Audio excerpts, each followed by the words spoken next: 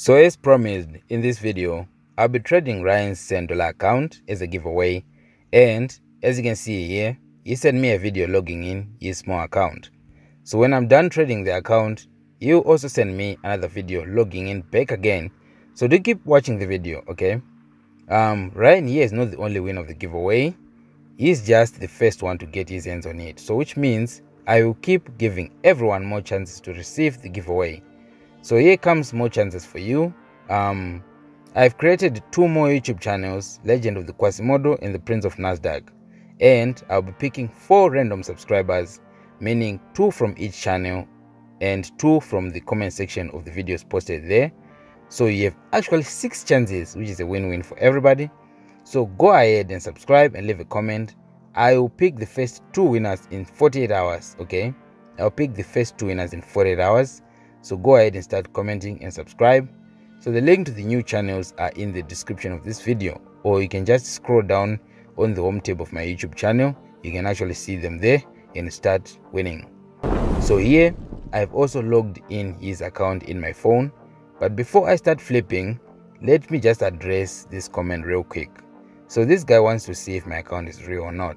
Okay, one thing you should know about traders by now, guys: never ask a trader's P&L statement. Just don't, okay? Don't go there unless maybe if you are prepared to fight, then okay, you can actually do that, but don't do that, okay? As for me, I really don't like to show off my accounts because I will have to go through all this trouble of hiding my account names and shit for some reason. Super annoying. But since you requested and you're one of my fans, let me just show you one of my accounts, the one I use here and there, which is my SVG account. So I decided to make a small loss here in Boom 1000 so that I can show you the difference between a loss and a withdrawal, okay? So these are my trades for the last month I've been taking on this account. I haven't been trading it that much. I trade the Forex account here.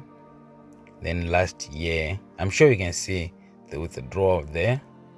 If you go on a demo account in Deriv, you won't see those things there. You won't. Trust me, you won't. You can even go and check them out yourself. So let's go on profit here.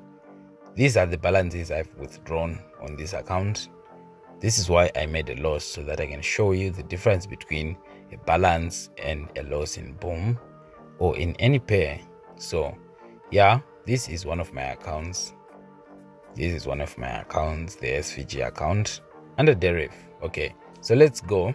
So I know most of us really like to trade fundamental analysis and financial news, right?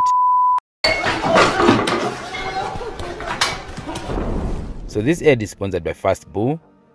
So Fastboo is a great website, and I usually use the 724 news and economic calendar for my trading analysis. And this trading app shows you different types of quotes to trade using high impact news and AI signals. Okay, so here's what you do. You click on the news tab right here, you watch the news there and you have some insight. Then move on to quotes, click any pair you want, then choose the suitable time frame, see some technical analysis there and insight for news to perfect up your analysis. Then go on the economic calendar, click any day of the week you want to expect the news, and use the stars as a ranking system. So they work like this: the ones with 1 star will have impactful news, which are less. Then the ones with good will be 2 stars, and then the ones with 3 stars will give very high impactful news. So their AI gives good signals. So if you go all in, you might actually have the pleasures of cashing in a lot of money, but then you can also lose it the same way. So please don't just follow signal blindly. Use stop losses and apply maximum risk management. Don't just apply Saigex non-stop loss king here while trading the news, okay? Just trade fairly, okay? So you can also go on the Pro tab here and actually choose whether use the fundamental or technical analysis to increase up your analysis before entering a trade. Then when you go to the signal here, you can actually see pending signals, and the ones which are active, the AI signal will straight up tell you to buy or to sell, and you can actually see if it's in profit or in loss in the current time, and the SL and the TP will be labeled for you to just follow up easily. So yeah, You can use the links in the description. Alright, so let's start playing with Ryan's account here. So here in volatility 75, we're gonna start trading it with the $10 account. So I saw a setup here in volatility 75 in the 30 minutes time frame, and I decided to immediately put my sell orders there because, let's zoom in, there was a break out of the trend line right there, and then this was the 30 minutes time frame, so it was very invalid and it made a fake out. Yes, it made a breakout and a pullback. It seemed like the correct trade it was going to buy, but no, since it was a 30 minutes time frame, the 30-minute time frame is a snake. Don't trust the 30 minutes time frame. I've said that before over and over again. Don't trust the 30 minutes time frame. It's a snake. Okay, you only trust the 4-hour time frame. So since this was a fake out, it was bound to go down. So there you go. That is why I decided to sell, so that it can go down to the trend line. The trend line was my TP, but you know, as the non-stop loss gang, I forgot, and you know, it got even lower than that. But anyway, profit is profit, especially if you are correct. Oh, you will love it. So here in volatility 10-1S, I'm buying again. Why am I buying here? I did not use the 30 minutes time frame. No, I used the 4-hour time frame as well as the 1-hour time frame. But then in the 1-hour time frame, I saw a pattern which was a flag. Okay, it was a flag, meaning according to this pattern, it was going to go full bullish. Okay, that is why I decided to buy there. Oh, don't worry about the H4 thinking that it's going to go down back in the trend line with a huge wick. No, it's not going to do that, because in the 1 hour here, when it broke out, it touched the top Bollinger Band, right? And then it got down with the sell, the usual resistance which I usually trade. But then it closed outside the trend line, and inside the higher time frame, it closed outside the trend line. Then that was my signal to place my buy entries over there. So I'll now measure the TP right after I show you there that it even tried to break before there, and then it made a fake out. Just like the previous trade I had, when it makes a fake out, it always goes down to the trend line below. It always goes down there. So when you're trading and it makes a fake out, you might want to know that it will go down to that road, and make sure it's a higher time frame, not the 15 or the 30. Those time frame are real snakes. Okay, so here in the 1 hour time frame, it's going to close outside the trend line because it has tried to break before and it failed. So which means, and it even broke downwards and also failed, but then going upwards, there we go, it failed. You see, it closed outside. Okay, so this is a perfect setup for you to now go sharp entry and then go full margin. Boom. So the first TP has been reached, which is the normal and perfect TP, which is the safest amongst all of them. The first TP is the safest. I recommend that. I don't recommend the second TP. It's very dangerous. I don't recommend the second TP. But as for me, I will also not take this advice for myself. I will take the second TP because, you know, I want more money. So I also asked Ryan that if you'd like, then we can stop. You saw we have reached 500. I asked him and he said, oh no bro, let's go full margin. What happens, it happens. So yeah, we are trading without emotions here. Oh no, don't be fooled. We are trading with knowledge, not without emotions. We are trading with knowledge. Okay, this is simple knowledge. If you trade using it, then there won't be nothing to fear. I mean, yes, mistakes happen here and there. The second TP has been reached again. Boom. So we are now in 600. So as I was saying, it doesn't mean if we have the knowledge, we're not going to blow our accounts or make losses. No, but we are going to trade as men, as real men with knowledge. Okay, if we go wrong, we'll say, oh, so we'll try again. We'll just keep doing what we do we'll know at the end that we'll recover our loss and make more profit. That's the difference between trading without emotions and trading with knowledge. Okay, that's the difference between trading without emotions and trading with knowledge. Okay, that's the difference. So there, this was a flag. You can see a bullish flag. So all the first and second TP were hit. I also asked Ryan if we can stop. For each profit I was making, I was asking him if we should stop and he should take the money. He said, "Oh no, bro, let's go. I'll tell you when it's enough. I'll tell you." And you know, fear, hope, and greed is like me. We are both greedy traders. Oh, sorry, I forgot. And also you're also a greedy trader too.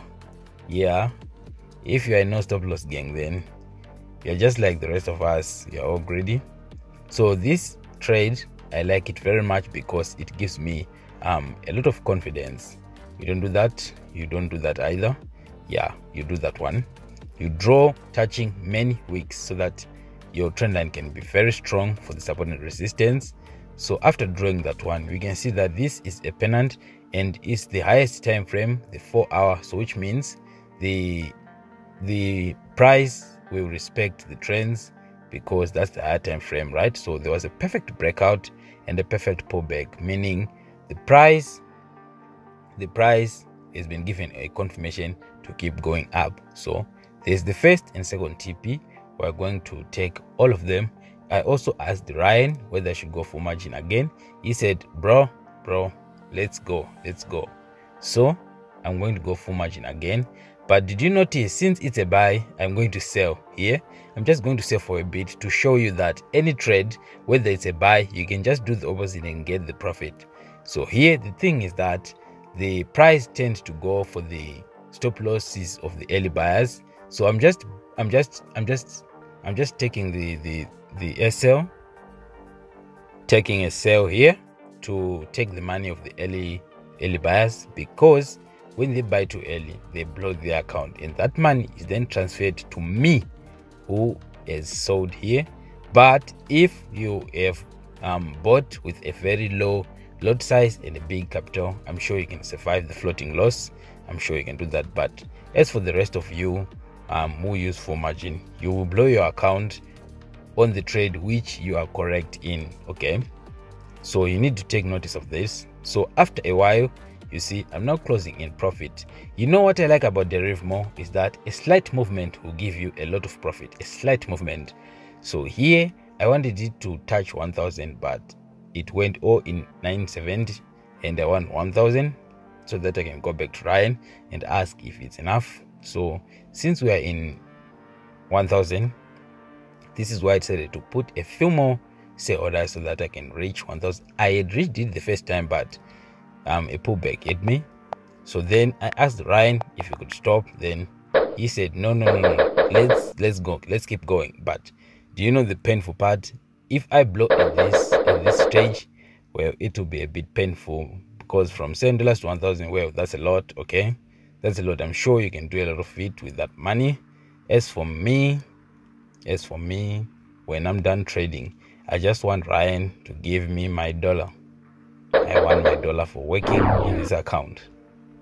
So after some time, it finally went up, right? But the first TP had not been reached first. So that is my confidence. That is my reason to keep in the trade. 2000 years later. That is why I went back again with the buy. Day 2, day 3, day 4. Yeah. So you can see the slightest movement has given me profit here. So after a little while, the first TP has been reached.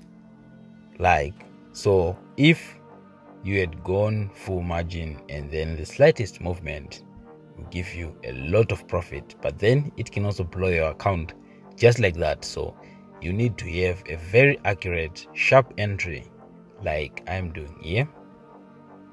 There,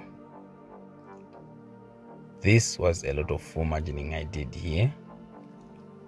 This was a lot. I'm sure Ryan is freaking out right now. Sure is freaking out. One eternity later.